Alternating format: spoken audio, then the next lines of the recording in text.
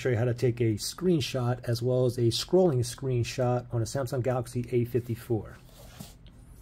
So the most common way to do it is a two-key combination, okay? It's the volume down, power button. Press both at the same time, okay?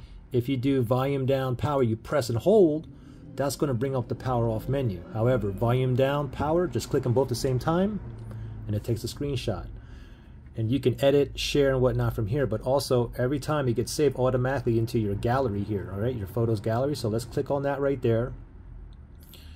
And then what you want to do is tap on albums, and now you should have a new folder called screenshots, okay? I have a recent here, favorites, and my camera, my photos and videos I've taken, and now my screenshots are here. Now last one I just took here. Now let's do a scrolling screenshot. So for example, let's open up a browser here.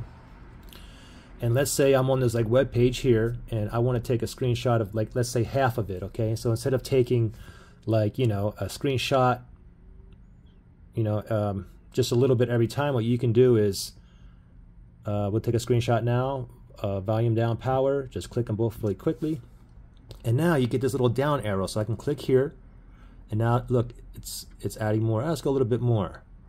Is that how much? Let's go one more. Okay, right there. And then right here, if we can edit and we can share and whatnot, it needs to be like this. It automatically gets saved again right into your gallery app. So let me tap on my gallery app. All right, make sure album's there and screenshots right there. And that last screenshot we just took is right here. And you can see now it's one big screenshot. Pretty simple. Questions or issues? Comment below.